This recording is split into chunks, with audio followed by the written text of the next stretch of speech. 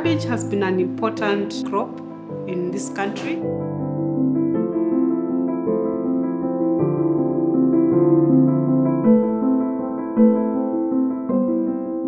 Generally, the population of Kenya consume on a daily basis.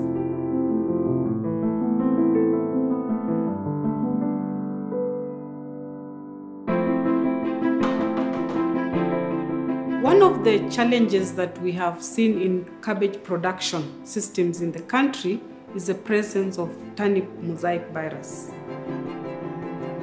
Now, turnip mosaic virus is spread by aphids, and it can also be easily spread mechanically, just by touching. You can spread it from one plant to the other.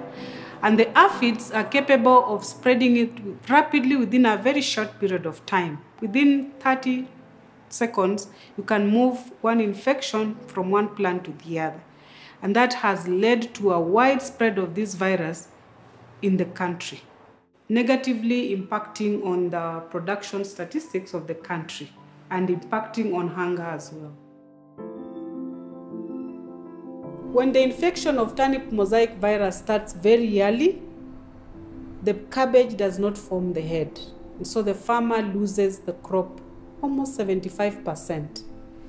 If the infection sets in late, head will be formed, but it will not be marketable. Same to kale. If it starts early, we are getting infected plants that are not marketable.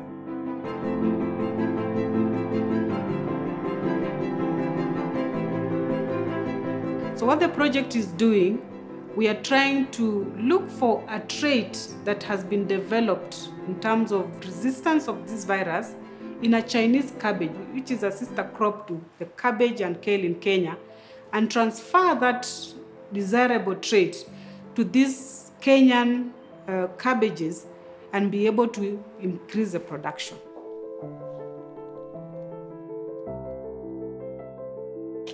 One of the activities that we undertake on this project is to go and collect virus symptomatic plants, or plants that are showing the symptoms of turnip mosaic virus from different parts of the country because of different conditions, and bring them to the lab for analysis.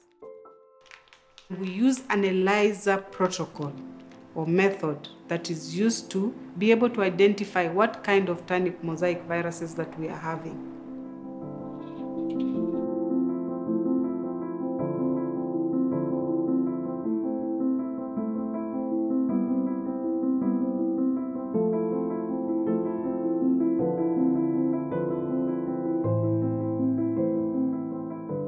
The UK team or collaborators have already developed a more advanced ELISA protocol that we are going to use to be able to to identify the virus from the farmer samples.